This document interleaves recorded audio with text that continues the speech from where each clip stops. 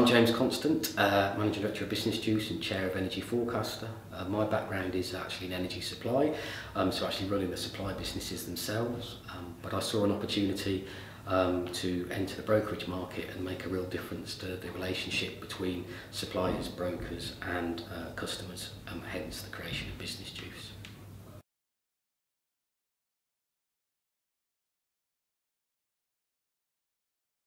I didn't really have a great deal of choice. My family were in the energy industry and it's what I've kind of grown up with, and I lived in an area of the country where energy was a major employer, so it was almost a natural progression into it.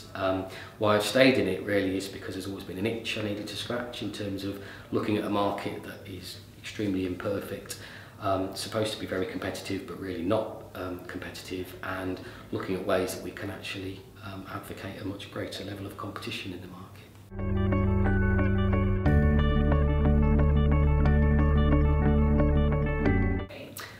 Your contract end date.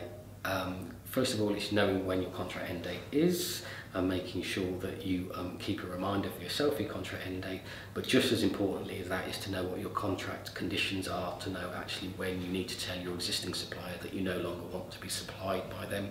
Those two things are the golden rules that actually mean you can actively participate in the business energy market.